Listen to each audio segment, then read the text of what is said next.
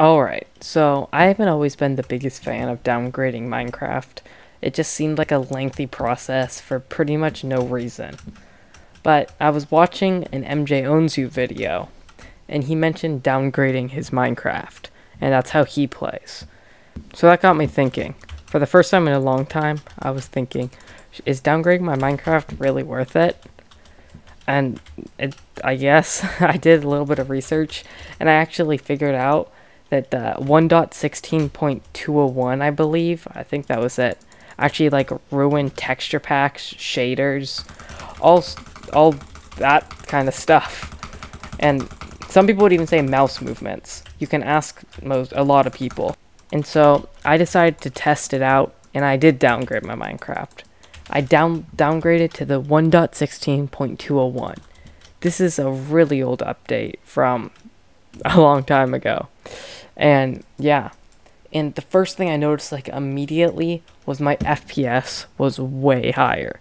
This was something I never expected, and it came as a pleasant surprise. So right now, my FPS on downgraded Minecraft is chilling at just a little above 100 FPS, right around the 100 range. And before that, in full screen mode, it was like capped at 60. So I was pleasantly surprised when I realized it's like doubled my FPS in full screen mode. So that's one major upside to downgrading. A couple other things are, if you don't know, MJ bridging is how it used to be. Right now, if you MJ bridge on the latest update, it places 2 at a time, and it is extremely buggy. Right now, on the update I'm on, it's completely smooth, no bugs, assuming that you do it right. But then that bug is just you. But yeah, so besides the huge FPS boost and MJ bridging, texture packs are just like, they don't have all the bugs that they have now, like the little black box around the crosshair. Even though that's a simple fix, it's still much better when you don't have to worry about it. If you've noticed, some texture packs have like a really messed up sky that has like random weird like squares. And that's because that's how texture packs used to work. And that's how they work in this version.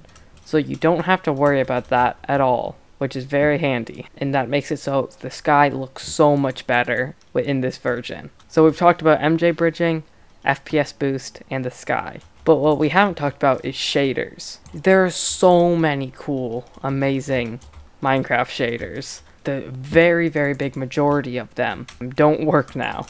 There's been an update that breaks shaders. That update was the update that came after 1.16.201.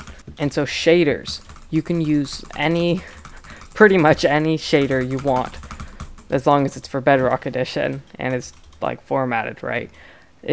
Like shaders work on Bedrock Edition in this version. Those are just like the major things. Like some people say that like mouse movement is like got worse, which means it's better in this update. The downgrading your Minecraft is 1,000,000% worth it. If you were like me and you don't see the point in downgrading your Minecraft, I hope this video enlightened you in all the amazing reasons why downgrading is important and everybody should do it. The only like couple downsides are you can't, if you have any like realms or anything, those don't work. But if you're watching this video, then you probably play Hive, and if you play Hive, why would you play in a realm? Hive is so much better. But anyway, the realms don't work, and 1.17 skies are bugged, but it's nowhere near as bugged as these skies in 1.17. 1.17 skies in this version. They're not actually that bad. It's just looks a little bit off. But I would still 1,000,000% recommend downgrading. If you haven't already, you need to do it. It's worth it, and I can't even describe it. I will be like, unless Minecraft fixes all of the bugs that they brought on when they upgraded Minecraft, then I will be sticking with this version for the foreseeable future. The only other thing is, if you play PC and you got used to the F11, like full screen and not full screen, that also doesn't work, but that's okay.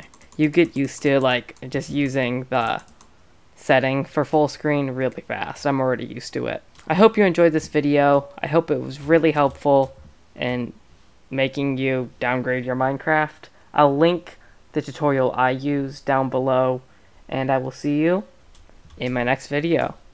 Goodbye.